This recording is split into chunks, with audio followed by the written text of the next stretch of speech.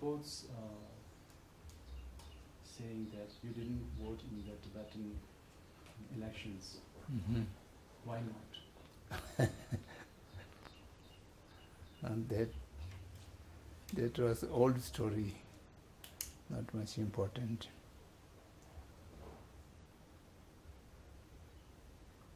As a citizen of Tibet, I have a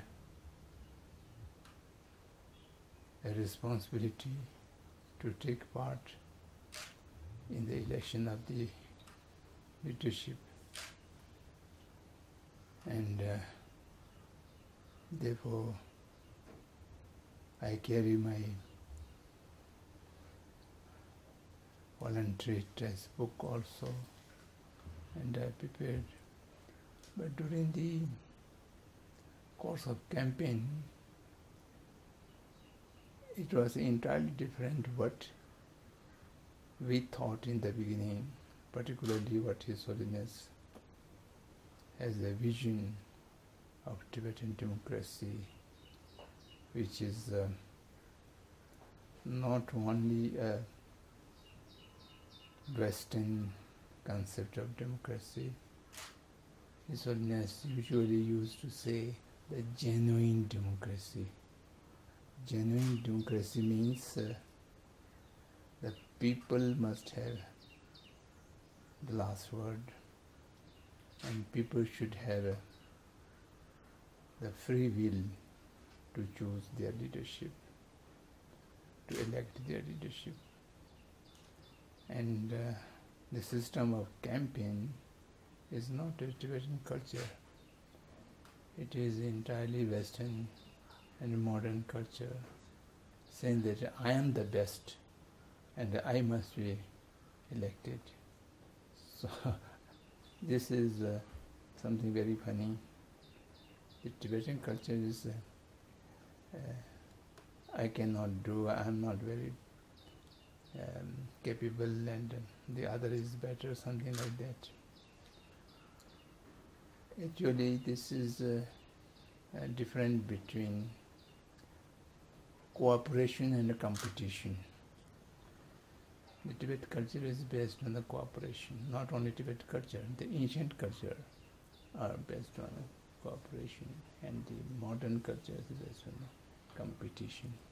Competition means one win and the other is lose, and therefore, so in a short, there are three things. The first thing, as I mentioned, the Western style throat-cutting competition and convincing, using the demerits of the other candidate. Of course, they can differ on the policy matters, but they cannot disrespect the person. They can oppose the policy, but individual person is equal. Everybody is equal, and that's one thing. And then the most I was hurt was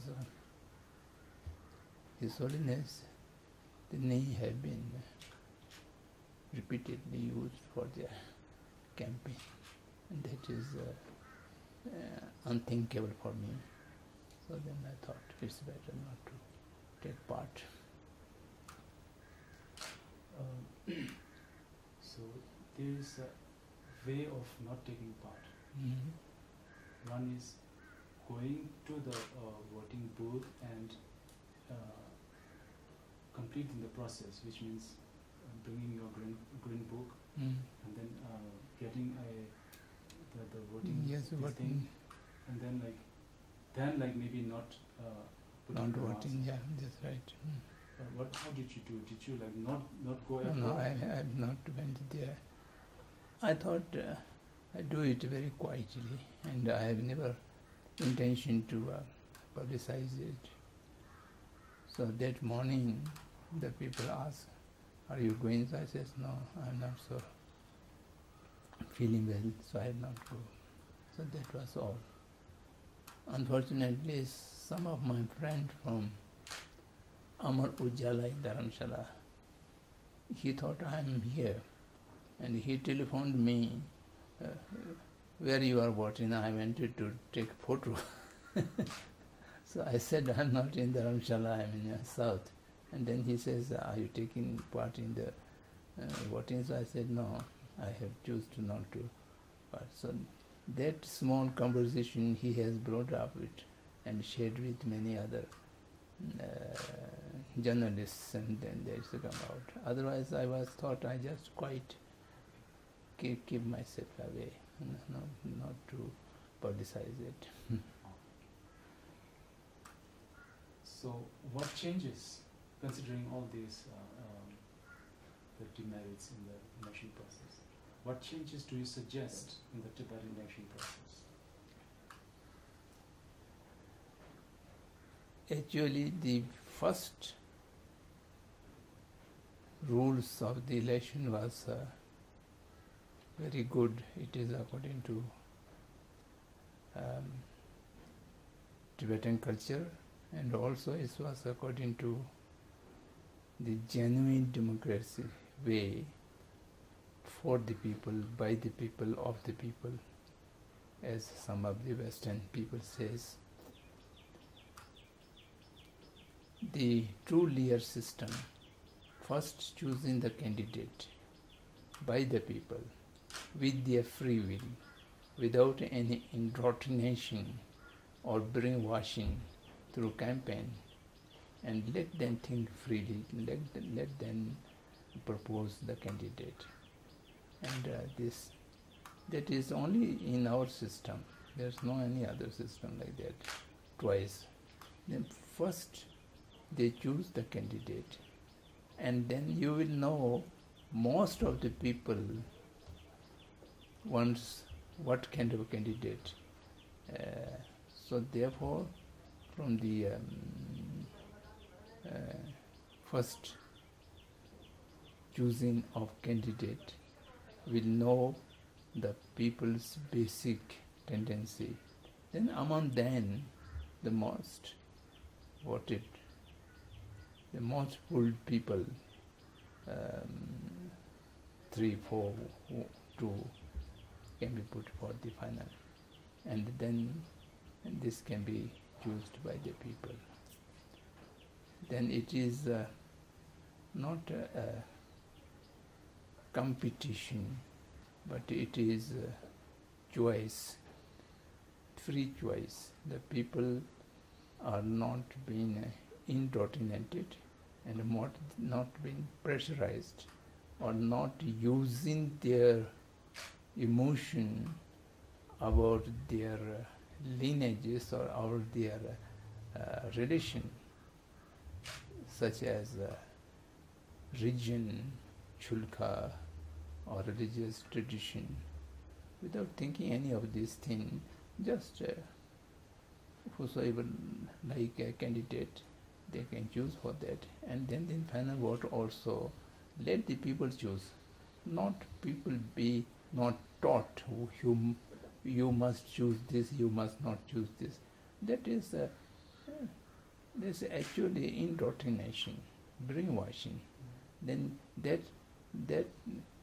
deprive of the people's free will, free thinking. And apart from that, to exploit the emotion of people is very easy.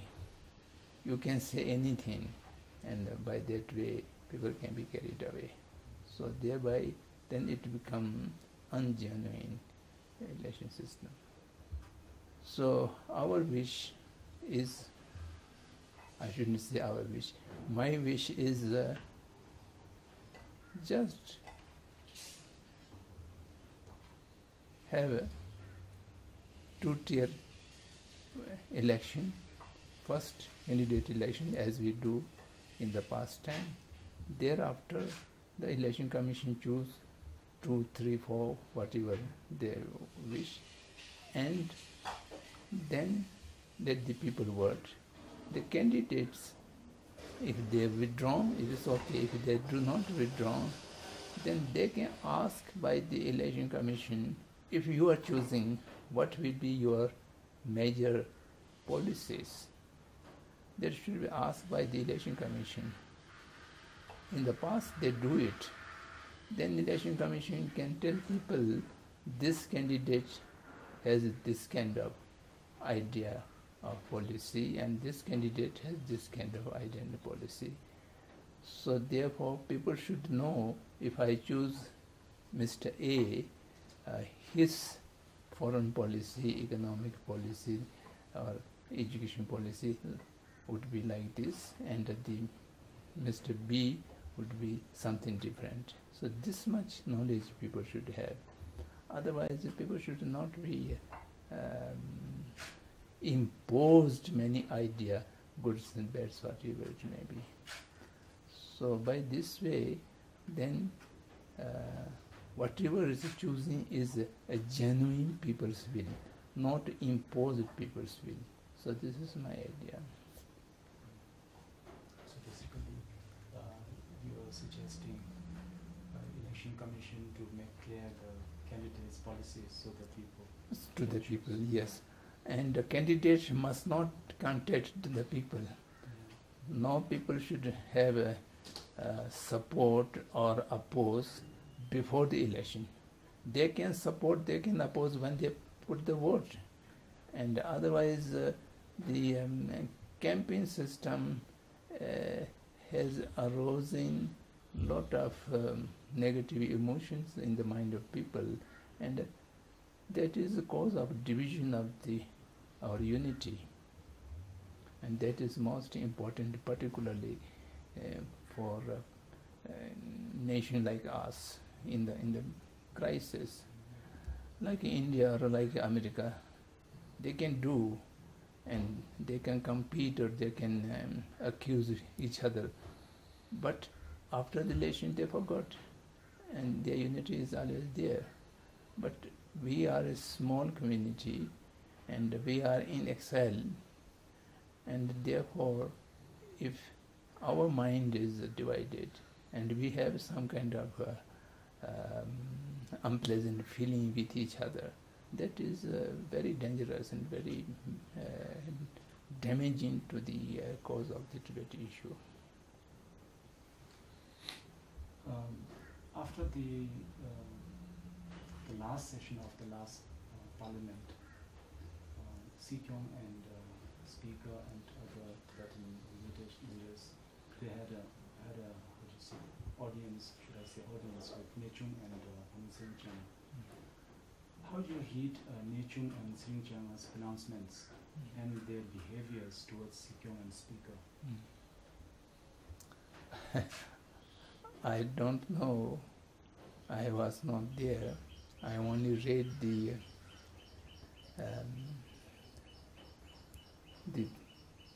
prediction given by them. Tenma and Nechung is right from the Java Gendun to the first Dalai Lama till the 14th Dalai Lama. All the successive Dalai Lamas, these two deities are the basic protector, and also to serve, to help His Holiness work, and they are very much connected with His Holiness. Therefore, from the 5th Dalai Lama, both of these have become also protector of the Tibetan government, since the Dalai Lama is the head of government, and then they also automatically become the government. Then during the election, the campaign process, His Holiness felt quite sad, and he was not happy the way it was going on. And this unhappiness, and due to that unhappiness, His Holiness, what did you say, determination to live long life also sometimes shattered, and that was noticed by these two deities, to oracles, and I think it is their duty to tell the people what is happening, because people could not infer or could not know what His Holiness is thinking, and they are able to know. So therefore they have told it's clear to the people, and then thereafter they realize there's something wrong, and then the process of apologizing and doing things better. So I think the two oracles have done their inevitable responsibility, what they should do, they have done. How relevant is it to consult oracles, considering that the leaders have been elected by the people? There is no connection between these two. To consult oracles is when you are not able to decide something, choose some decision by your own rational mind or by your own reason, because there are many things in future are unknown, and the oracles are considered to be know all the three times, the past, the present, the future, and therefore we consult them. And in the consultation, it is also our limitation that sometimes we understood what they have saying, and sometimes we do not understood. And in my life experience, by consulting the oracles has never been went wrong. Whatever they have told, and we are able to do according to that, it was good. For example, His Holiness escaped from Nobulinka in 1959. It was funny, the oracles always saying that His Holiness should not go anywhere. He must be stay in Nobulinka. Nobulinka is safe and all this. Only the morning of the 17th, then they completely changed. He must go out and go out this night, and then not a minute late. So that was a chance, and it was given by if they say His Holiness go out, it might be leak out. And but by this way, at many times, this is only one example. There are many times this kind of contradictory, sometimes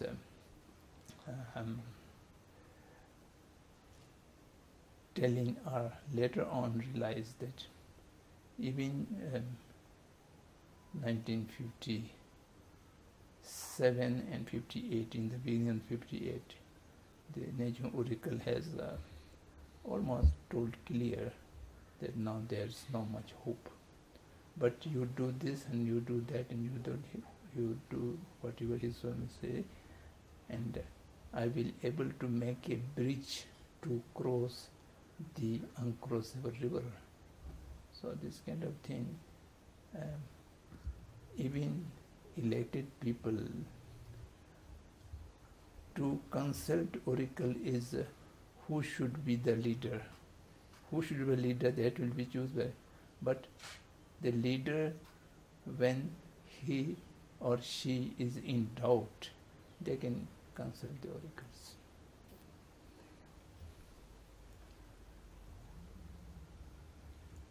It is said that some former Kalons, including yourself, former Kalon Tripper, had a meeting with His Holiness the Dalai Lama after the elections. Can you tell us a bit about the meeting and what His Holiness the Dalai Lama said? We were quite in worried and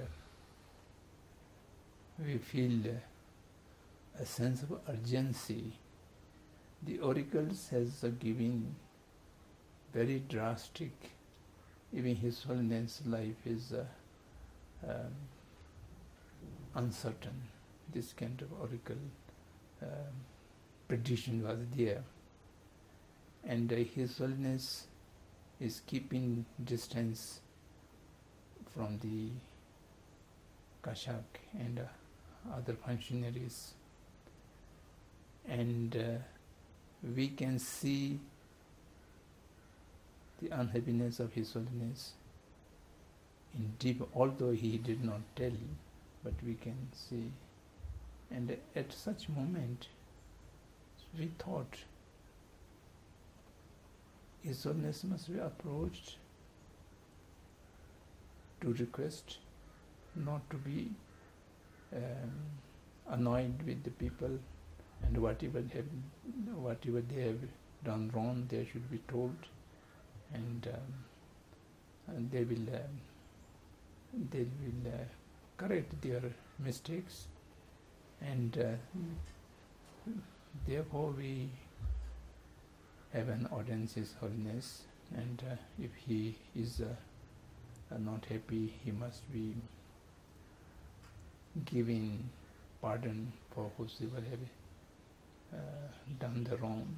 And we also approach the Chitu and Kasha together. You must approach His Holiness and say sorry, and you must try to clarify whatever misunderstanding or whatever His Holiness unhappiness, that should be removed. To remain like this in a distance, it is not good for the cause of the Tibet people. So that was our mission, and we asked His Holiness forgiveness, and His Holiness told us what was reasons of his unhappiness, and then we went to the Kashak and Chitu. They must see His Holiness and make things clarified. They must apologize. So this was our a kind of liaison between His Holiness and the people in the administration. And I think that helped a little bit to bring closer. Then of course we are not alone. The Nechung and Tenma and all the abbots of the monasteries has also come. Apart from that, many former government officials has also written something like that. So many people has tried to make the gap too narrow, and finally it had happened. Can you specifically tell what exactly His Holiness told you about that, what he was annoyed with? I do not remember. I think that is now in the public, I was told. Among the Kazurs and Sotu Surva, in the beginning we thought whatever His Holiness has told us should be kept secret. It should not be in the public. And some people says no, public should know. But anyhow, later on, the Kazurs who are not in Dharamsala, who are living outside, have been informed through email, and that has been leaked. Now everybody knows what His Holiness told. The basic thing is His Holiness has this kind of throat-cutting competition and accusing each other is not good, number one. And then number two is many statements are not based on truth, reality. There are a lot of untruth things are being told. I think this is the two basic things.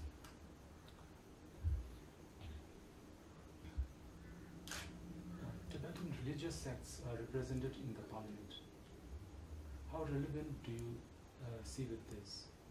And what purpose do they serve, the religious MPs? That is a Tibetan political question.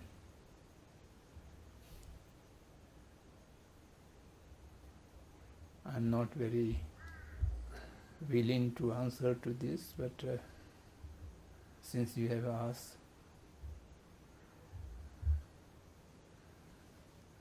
in 1959,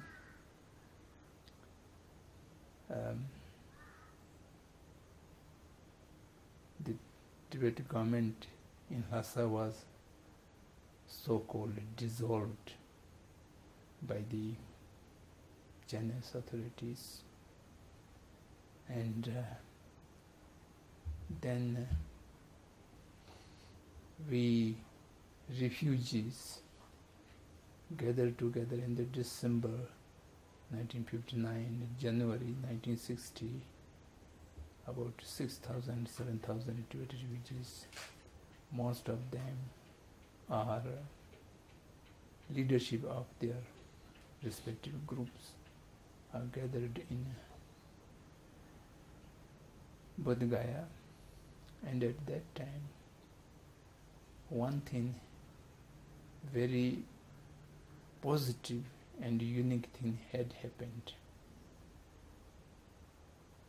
which was started in 1958 when the people of Chushgandu and Amdo offered His Holiness long life prayer and the Tiko Wanchin, and at that time there are talk of the unit of all Tibetan nation, because Tibetan nation was divided into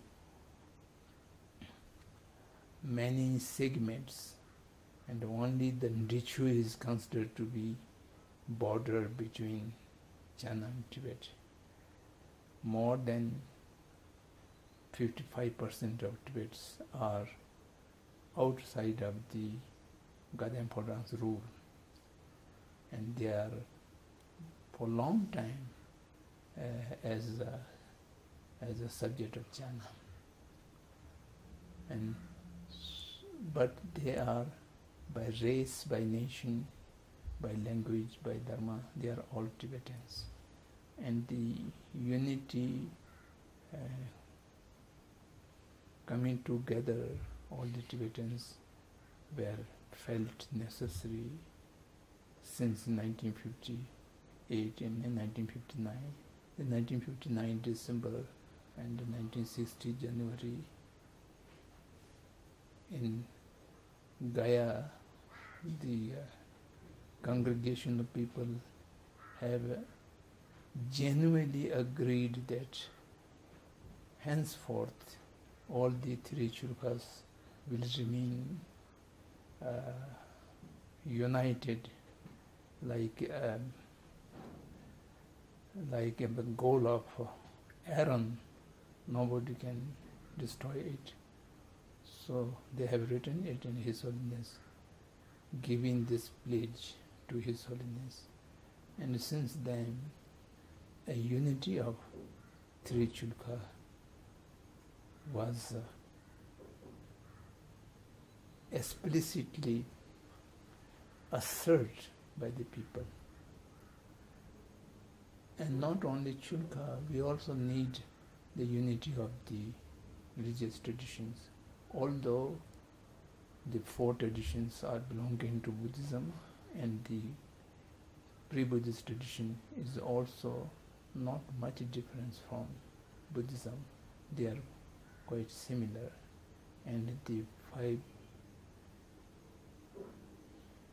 religious traditions should also united as one, not only in the religious affairs but also in the social political affairs. Our unity must be expressed through the unity of the all religious traditions and through the unity of the all chukas. So that was the basic idea. And at that time, the Assembly of Tibet People's Deputies, now we call Tibet Parliament in Exile, was started. And at that time, in order to the unity, we have giving representation equal to everyone. Otherwise, inside Tibet and also in exile, the Chulkasum, from population viewpoint, they are not equal. Some of them large population, some of them less population, some of them majority, some. Similarly, the Chulus are also, the population very, and not considering the population, only the Chulka and Chulu was given the most importance, and in order to exhibit they are all equal, so equal representation was given in the assembly. And apart from that, how to represent people into a kind of parliament, we call in the English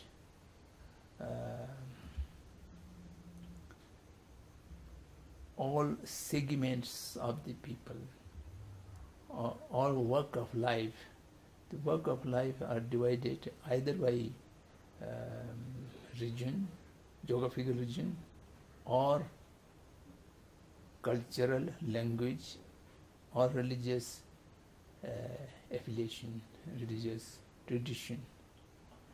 So, in order to make a unity of all religious traditions and all culture and all religion, so for this purpose we have the assembly of People's Deputy, elected by the people, are giving equal representation, so that to understand by ourselves and to also show to the others that we are all equal. The minorities or the majorities or the larger area or the smaller area, there is no difference. We are all equal and we are all working together. So this was the beginning of the assembly.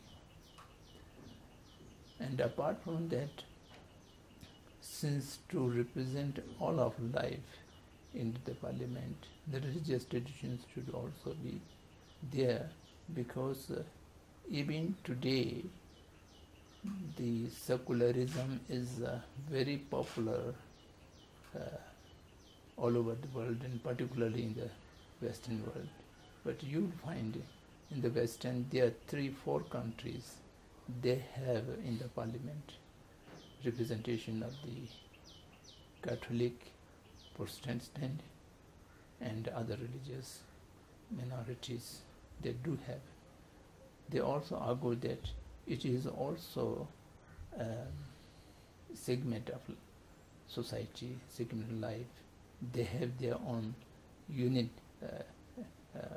uniqueness, and that should be representing the parliament. So therefore, to make the religious traditions integrated, and to make the chulkas integrated, the parliament has been making like that.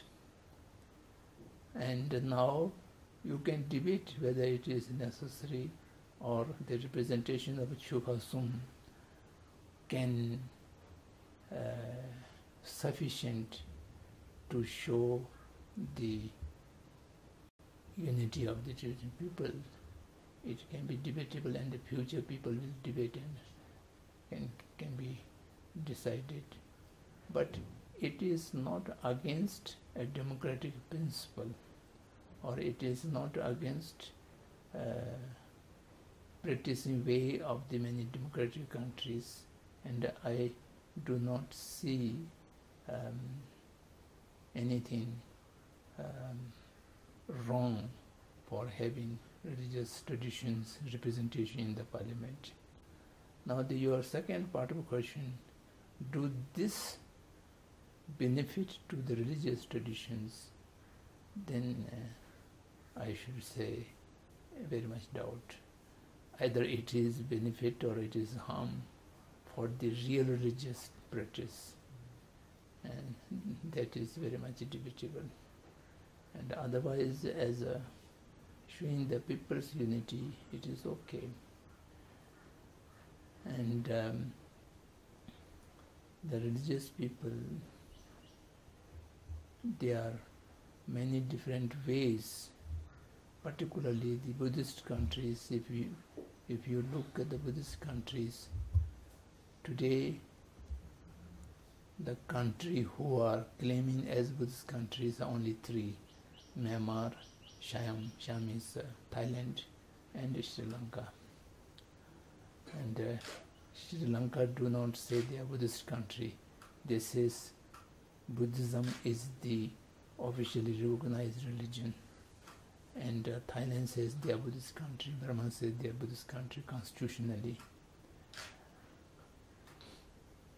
And Burma and Thailand, the monks do not take any part in the political process. Neither they vote, neither they can stand for any post, so they are out of politics. And Thailand is also same. Sri Lanka is like us. Sri Lanka monks can vote. Sri Lanka monks can stand for political posts, and even they remain monk. So this is difference. And in the recent time, the Bhutan is also a Buddhist country, and in the Bhutan's constitution also says the monks cannot participate. Monks and nuns are not participating in the voting system. And the Mongolia is also a Buddhist country. They are now debating. At this moment, in Mongolian monks can become parliament members and they can vote. So among the Buddhist countries, there are different ways of approaching it. So in the future, when Tibet become more autonomy, or we have our own kind of parliament, then whether religious traditions should represent or should not represent, that can be re-examined. But at this moment, I don't see there's any demerit in it.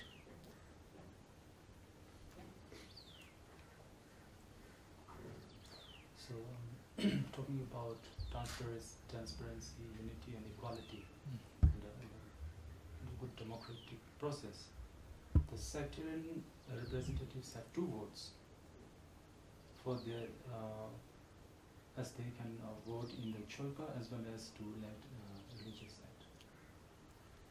Don't you think this is undemocratic? This is debatable. One man, one vote is a general principle.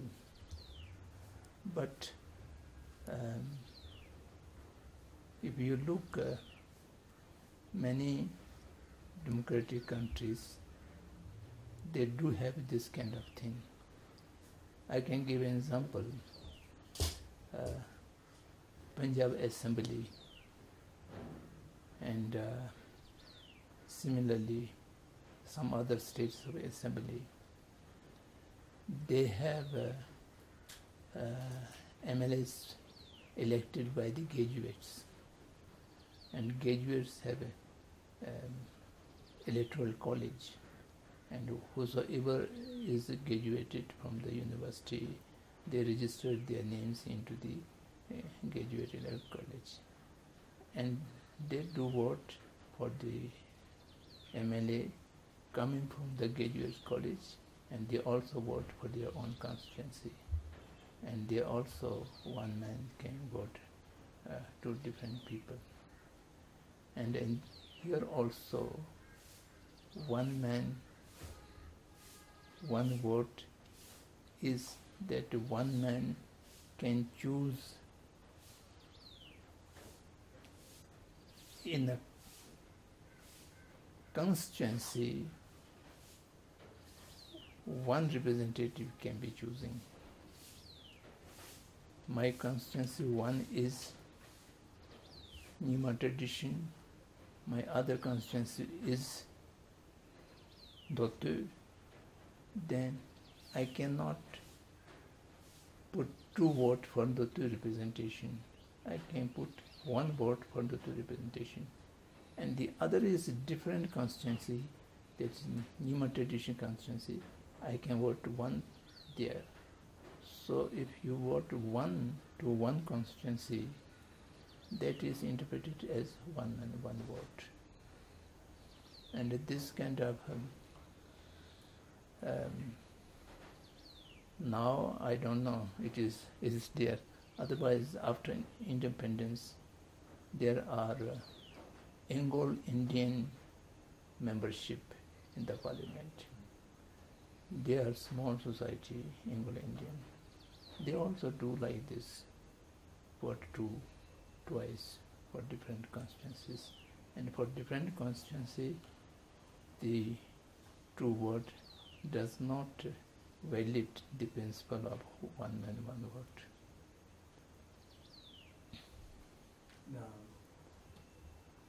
Because of this 1 man, 1 vote concept, there are more and more younger generation Tibetans calling for either scrap totally the religious sects representatives, or everybody should be given the same opportunity because you all pay the same amount of tax to the CTA. So what do you have to say about This this? debate has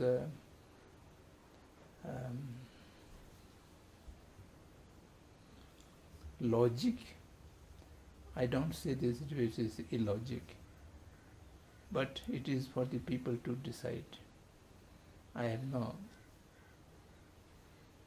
considered opinion about this. There are 2 different ways. From one way, at this moment,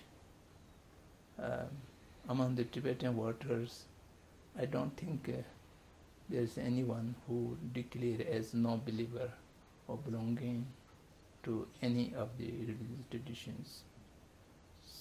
Then one way is the religious traditions representative also can be voted by everyone, not only the monks and nuns.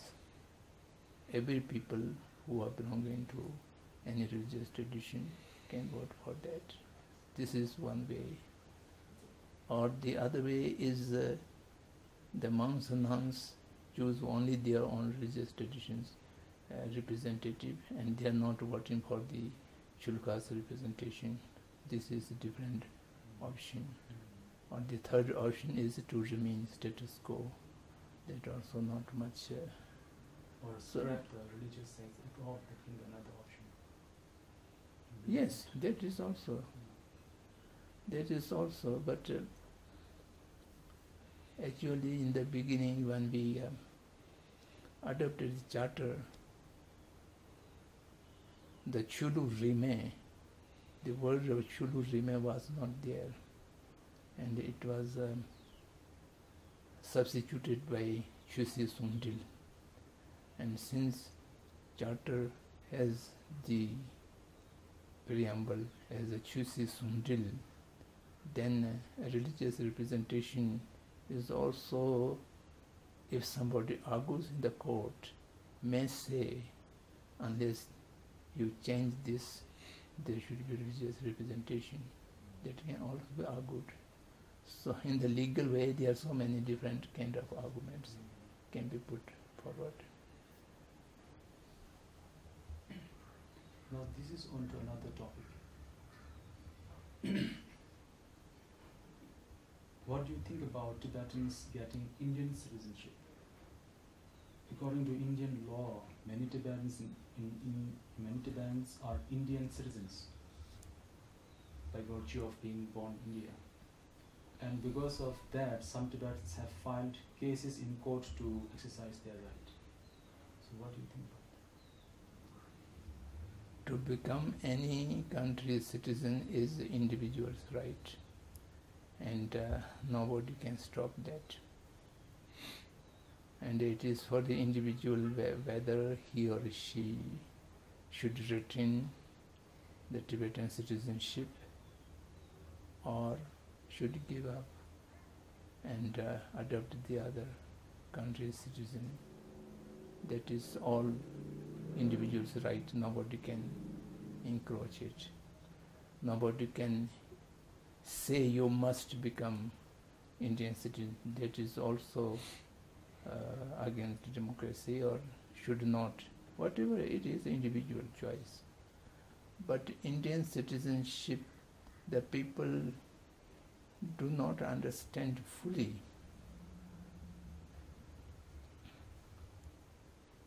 When we are arriving in India as a refugee, that was 1959. 1959, the Indian citizen law was the old one.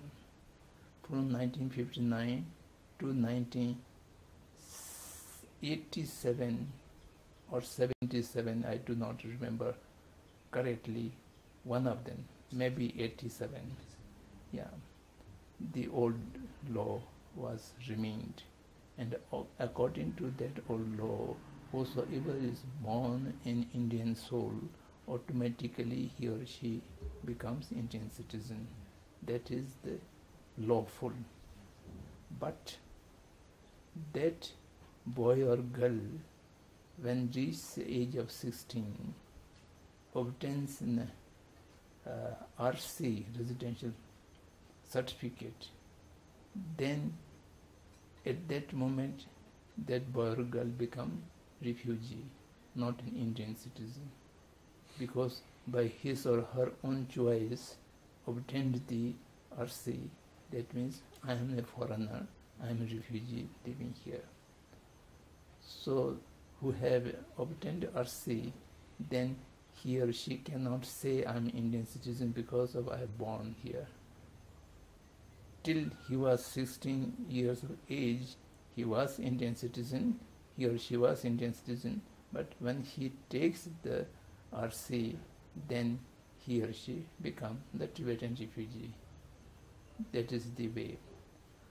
Of course, he or she can return the RC, and I will not remain Tibetan refugee. Since I born here, I must get back my Indian citizenship. That can be claimed, and the court or the administration shall have to give that. And after 87, the law was changed. Then, even you are born in India, you do not become automatically Indian citizen. Then you shall have to apply for Indian citizenship. Applying Indian citizenship is a process. If any independent country, then their embassy shall have to recommend.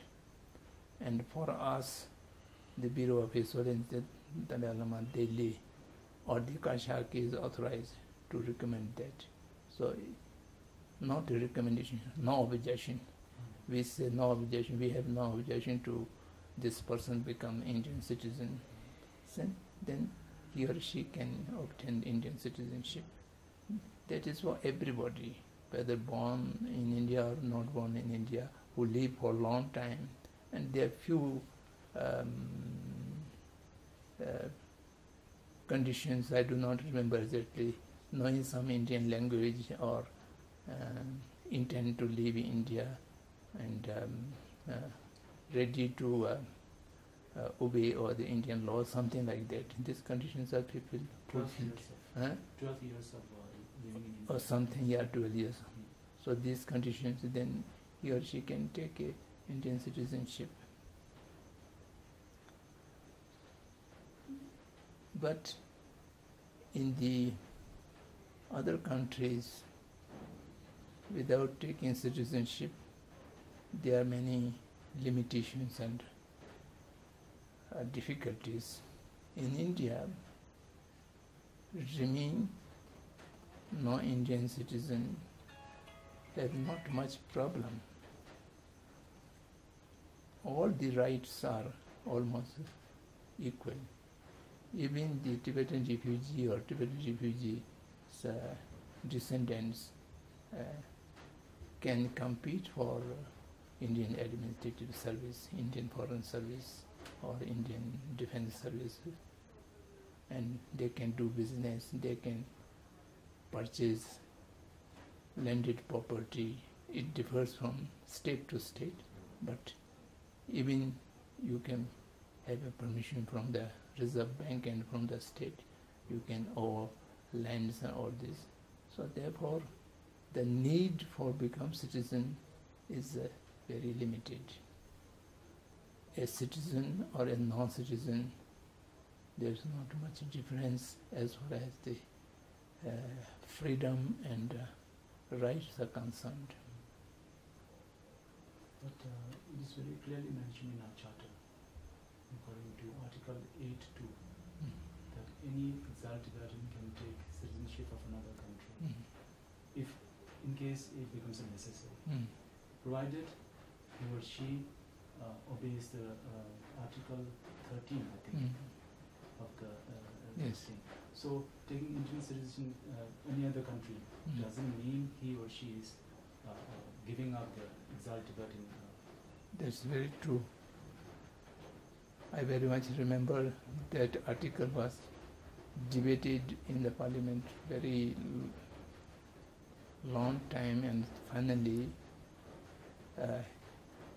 he fulfills the responsibilities of the Article 13, and he or she cannot consider to be given up the Tibetan citizenship.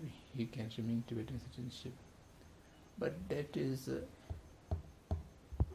100% legal if go to nation by nation. There are many nations, they allow dual citizenship, and in that case our charter is okay. There are many nations who do not allow dual citizenship. In India also there is no provision for dual citizenship. Only non-resident Indians, there is some provision. Otherwise, one person cannot hold two different citizenships.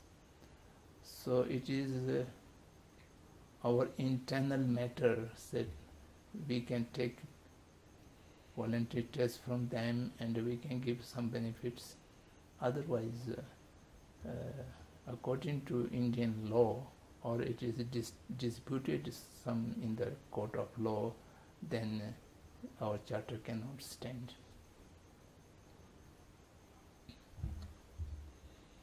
And to clarify about your statement about Tibetans when they reach 16 years of age, it is like kind of automatic rather than a choice.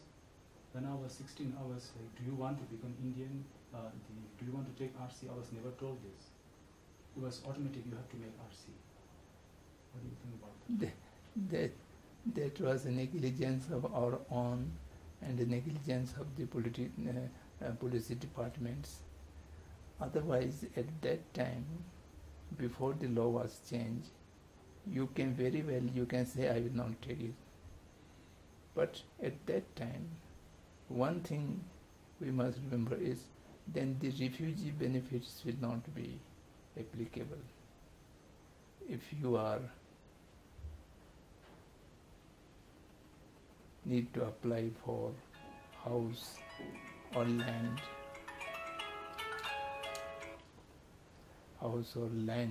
or any other thing which is given for the Tibetan refugees, then you are not entitled to that. You become an Indian citizen and you will not get a piece of land or piece of house or free education in the schools. All this which are given to the Tibetan refugees shall have to be seized, shall have to be stopped. So therefore the parents and the children and the Indian department, nobody has bothered it. So as soon as you 16, of course they are all in the schools free schools.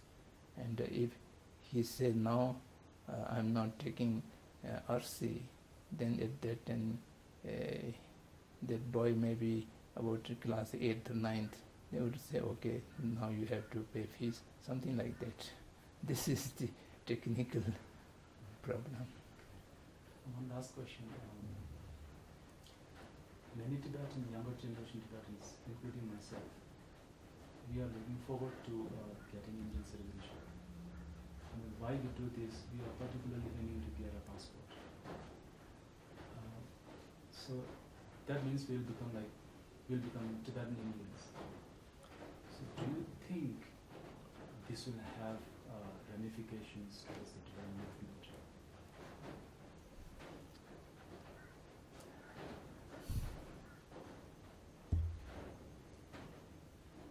They may not be very huge or very immense impact to the Tibetan movement. Whosoever taken other citizenship, even there's no provision for dual citizenship, they remain in their mind as Tibetans. In America or in other European countries, they would say Tibetan Americans or Chinese Americans, something like that. One's own race or nation is always combined with that. Then what basic difference would be? Then the person can work as Tibetan support group, not as a Tibetan. As a Tibetan, I fight for my own rights. And Tibetan support groups, I support the Tibetan people for fighting their rights. So this will be difference, and psychologically, and it has some ramification, some effect. To work as a Tibetan for fighting one's own cause, or fighting as a Tibetan support group to support people, there is some difference. No, my point is because our charter says we can be Tibetan at the same time. Because I have not given up allegiance to the CTA, I pay tax to the CTA. That's true. That is only in those countries which dual citizenship is legal, and wherever the dual citizenship is illegal, then our charter cannot overrule their constitution. So in that case, legally, morally you may say I am a Tibetan, but legally you are not a Tibetan. If you go to the Chinese embassy to protest and you are arrested and jailed, at that time you will not treat it as Tibetan, you will treat it as American or Indian or something like that. So this is the difference.